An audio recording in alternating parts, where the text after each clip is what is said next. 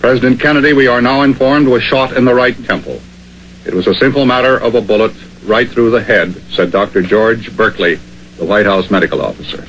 We know that Mr. Kennedy was hit in the right temple. The doctors who were in attendance, it's known, of course, that the president was killed by one shot that struck him in the right temple. Approximately 12:35 today, and from our eyewitness that you saw earlier, was shot from up in here. This is an overpass going over these streets. We call it our triple other pass because there's another one, was shot from here.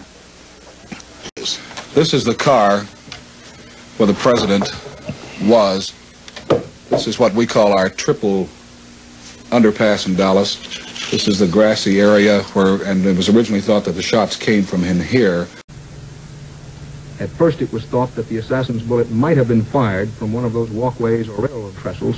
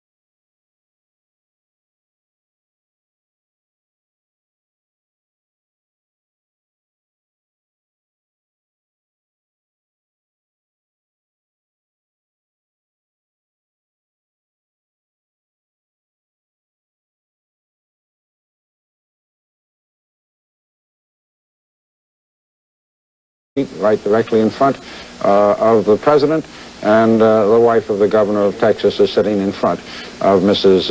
Kennedy. The Secret Service are following the car out. They're standing on the running board of the follow-up car, and as is their custom, until the president's car picks up speed, usually about 20 miles an hour, run alongside of the car. They're asking now if a bullet was found in his leg. The bullet is in the leg. It hasn't been removed. This is a very insignificant factor, though. It will be removed. Left thigh. But there's no significant injury to the left thigh. Before he goes to the recovery room. It was asked, when will it be removed? And then as the car got directly in front of us, well, a gunshot apparently from behind us hit the president in the side of the temple. Do you think the first gunshot came from behind you too? I think it came from the same location. Apparently back up on the mall. I don't know what you call it. For the benefit of nomenclature, all of you folks have gone out under the viaduct, and as you turn going under the viaduct on the left-hand side, there's some grass. Do you think the shot came from up on top of the viaduct toward the president? Is that correct? Yes, sir. Not on the viaduct itself, but up on top of the hill, a little mound of ground there, the garden. The Secret Service agents normally walk directly beside the car on either side. We do not see any in this photograph, but usually 2 or 3 Secret Service agents will walk on either side of the car so that they are there to spot anyone who looks like a troublemaker.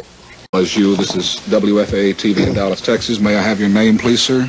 My name is Abraham Zapruder. Mr. Zapruder? Zapruder, yes, sir. Zapruder. And would you tell us your story, please, sir? I got out and about a half hour earlier and get into a good spot to shoot some pictures. And I found a spot, one of these concrete blocks that I have down near that park near the underpass.